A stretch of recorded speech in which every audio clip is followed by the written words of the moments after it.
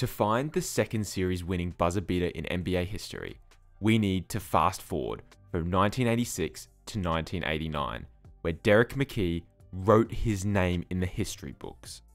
Playing for the Supersonics, McKey faced off against the Rockets in the first round of the Western Conference.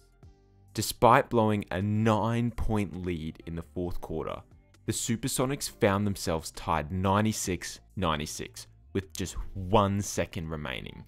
With just 1 second left, McKey soared in to catch an inbounds alley-oop and banked it off glass to eliminate the Houston Rockets and advance to the Lakers in the second round. Unfortunately for the Sonics, their season ended in the second round after getting swept by the Lakers, followed to see the third of just 8 series winning buzzer beaters in NBA history.